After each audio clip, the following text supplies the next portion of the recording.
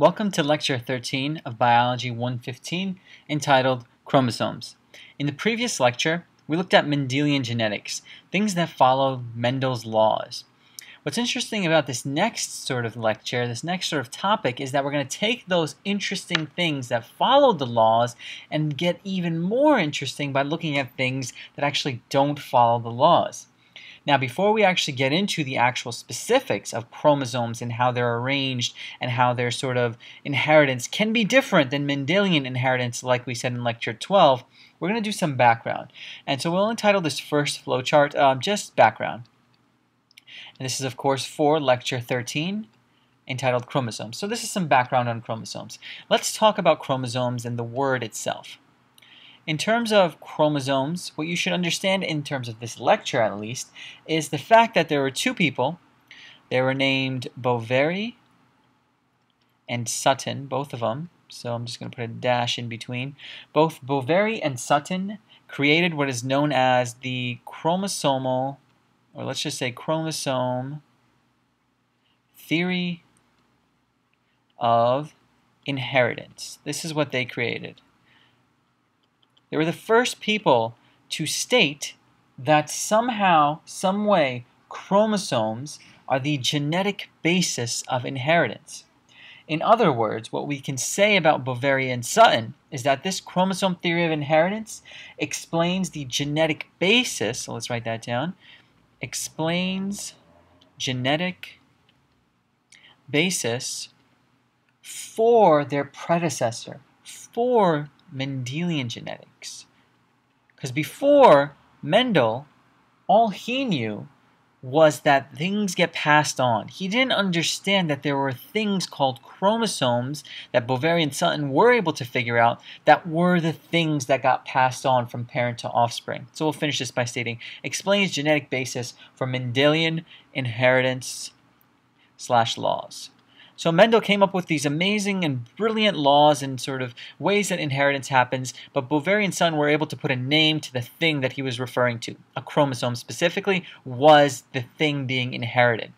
And now, since we understand that the chromosome was the thing being inherited, we can start to see different things in this specific chromosome that are not the same as the Mendelian inheritance and laws that we established in our previous lecture. In addition, what we can sort of state about this final point right here are two things. We can state that genes have a specific loci on chromosome. Okay? This is sort of a fact that comes out of this theory. Genes have specific loci, and we'll just write on chromo for short. So this is not new to you, but this is something that Boveri and Sutton were able to develop and specifically state to sort of explain Mendelian inheritance in a much more genetic manner, let's say. And in addition, what we can state is that the chromosomes specifically, so we'll write chromo, or for chromosomes, undergo segregation, and IA. What does IA stand for again? Independent assortment. These were his two laws. Remember, Mendel had those two laws, but he never was able to figure out what was completing those two laws. He just said hereditable factors, which we'll get back to in just a second. But now we know that it's a chromosome. And why do we know that? Because of Boveri and Sutton's chromosome theory of inheritance. So, this whole lecture is entitled Chromosomes for a specific reason. We're going to be looking at deviations from our Mendelian inheritance / laws that we've established previously, because that's where things get very, very interesting and very, very unique. In addition, what we're going to be looking at now in terms of background information is somebody who was able to figure out a lot about different non-Mendelian, get used to that phrase, of non-Mendelian characteristics and traits. Thomas Hunt Morgan, a very, very important geneticist, very, very important Columbia-based geneticist who did an amazing amount of work in the field of genetics that gave us a lot of non-Mendelian laws and inheritance patterns. Specifically, we can state that Thomas Hunt Morgan was the actual first person that provided evidence that, remember that phrase of chromosome, that chromosome specifically. So these guys came up with this theory. Thomas Hunt Morgan provided concrete evidence that the chromosome is the location of, I'm going to write M's for Mendel's hereditable factors. Remember all the way back in genetics, in Mendelian genetics, we talked about hereditable factors? Well, here they are again, but now we have a real nice genetic evidence-based name that was based off of what Boveri and Sutton were able to create, and also based off of Thomas Hunt Morgan's findings and evidence that created this term of chromosome. So, let's repeat this. Provided evidence that chromosome is the location of M's hereditable factors. So we have hereditable factors, things that get passed on. What are they specifically? They are chromosomes. Nothing new here. Moving forward, another interesting thing that Thomas Hunt Morgan did was that he worked with a very, very special organism. He was a scientist, he was a geneticist, he worked in a lab, and just like how Mendel, which is kind of interesting, had a very nice, advantageous, let's say, model organism. What was it again? It was, of course, that pea plant. Had those many, many advantages. Thomas Hunt Morgan is associated directly with this organism. Worked with, it was called, or is still called, Drosophila melanogaster.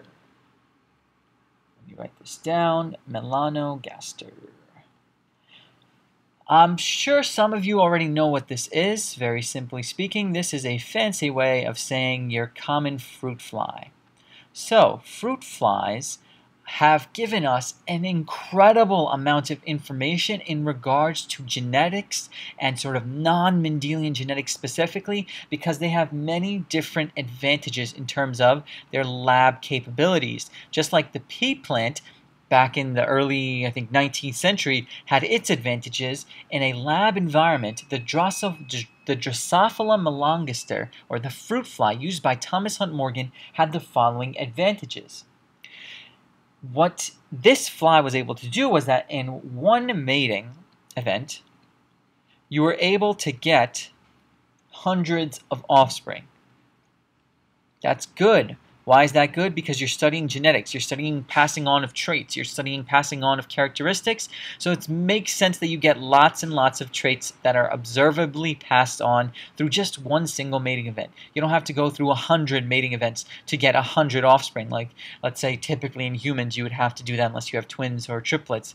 But all you have to do is one mating event with this very easily manageable fruit fly and get hundreds of offspring based off of that. So that's a big advantage. In addition, another advantage is the fact that there are rapid generations in fruit flies. What does that mean? That means that the time between parent and offspring turning into another parent is very short. So they grow up very fast, let's just say that. And lastly, there's just simple organisms. They only have 4 pairs of chromosomes, actually. 3 of which are autosomes, so I'll write 3 auto, and 1 would be what? If you have the autosomes, the other one that's remaining would be the sex chromosomes. 1 pair of sex chromosomes, 3 pairs of autosomes. Do you remember how much we had? We have 23 pairs of chromosomes, 22 of which are autosomes, and 1 which is the sex chromosome. Of course, the sex chromosome, if you forgot, determines sex. We'll talk about this much more in detail in a little bit. Now, another thing that we want to understand, some terminology in terms of Drosophila and Thomas Hunt Morgan's work in genetics, are the idea of traits, especially seen in Drosophila. First and foremost, what we have to establish is something known as wild type. So I'm going to write this down, wild type, which from this point forward will be just abbreviated as WT, lowercase. Wild type is defined as, and stay with me for this definition, it's a bit wordy, but it's important. Wild type is defined as the phenotype for a character most commonly observed, I'll just say OBS, observed in natural population. Basically, the wild type trait is simply something, the physical trait that is most commonly seen in a natural population. In flies, for example, in Drosophila, fruit flies, the major example, let's say for this purpose, are red eyes. That means that red eyes are normally expressed for the majority of individuals because this is the wild type phenotype, okay? The physical representation that's most common in terms of eye color is red eyes. So that's something that's important. The wild type trait for Drosophila that you should understand are red eyes because they are most commonly observed in a natural population. In addition, if you don't have wild type, what you will have is something known as, and you've probably heard of this, the mutant trait. So you have a wild type trait, now you have a mutant trait. This is simply referred to as the phenotypic alternative, so I'm just going to write ALT for alternative, to wild type. Something that's not wild type. The specific example in fruit flies are white eyes. So when you see a fruit fly with white eyes, it has a mutant characteristic for wild type, for eye color. The wild type is red. We see something different here. White, that means we have a mutant trait, in Drosophila at least. And lastly, the thing that we're going to understand is something that's referred to as notation. Notation is very important in genetics. Notation is something that helps us as geneticists, as biologists, more easily able to understand and recognize patterns and traits that are developed over time. Notation, in terms of the traits in Drosophila that Thomas Hunt Morgan studied, are going to be defined as this. For a given character, let's say, for a given, I'll just write CAR, for a given character, the gene symbol, so each gene will have a symbol from this point forward, is always whatever the first mutant is. Now, it's a little confusing, but what I'll tell you is that specifically, in terms of Thomas Hunt Morgan and normal naming convention, and I'm going to squeeze this in right over here, if you have a mutant trait of white eyes, that's our first mutant trait, the gene symbol for eyes, therefore, will always be W. Now, what about red eyes? Because remember, red eyes are what? The wild type.